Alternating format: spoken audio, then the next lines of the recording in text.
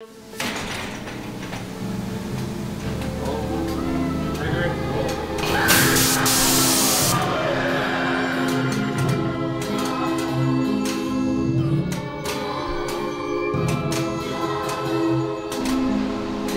creep show has 5 cylinders.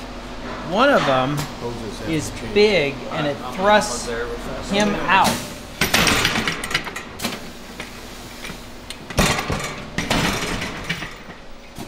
How many of these we making right now, Mike? We're making 9. 9. Although we only have 3 creep shows on order, we're building 9 of them for efficiency and to have them in stock. This was not made by artificial intelligence, by the way. This is the real deal. Well, no one's sure about Mike. You don't know if I'm artificial or not. That's right. We're not sure about that brain. Yes. What kind of glitches? With Mike and crew working on the creep shows, Ed and Tom begin a run of haunted trees. Okay. Hey Tom, you ready to paint some trees? I'm ready to paint some trees.